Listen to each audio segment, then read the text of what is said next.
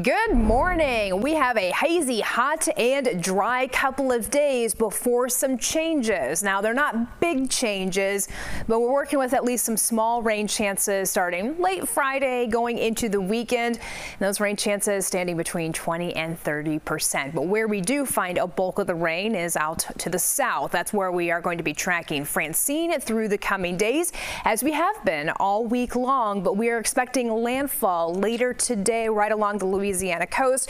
We have hurricane strength, winds of 90 miles per hour. We've picked up some movement with Francine moving off toward the northeast now at 10 miles per hour. I do expect Francine to make it to Category 2 strength with winds of 100 miles per hour as it makes landfall while pushing farther inland. That's the track that we're going to be watching for the late day. Right now, it looks like we're just going to be looking at a few showers for areas well far south of Chicago, but along Francine's path will be drenching for areas farther off toward the south of our area.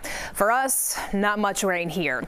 I've got a chance for rain late Friday, and then on Saturday into Sunday, a few showers will be possible, and then we are still working with 20% chances for rain by early next week. So overall, it is a very dry forecast, and that raises the concern for grass and fire danger. So be mindful of that today. 61 degrees here this morning. We have a dew point that's low, 51, 54 toward Bartlett and Aurora at 50 this morning. It's 60 in Lisle, 50 degrees LaPorte and Valparaiso, 52.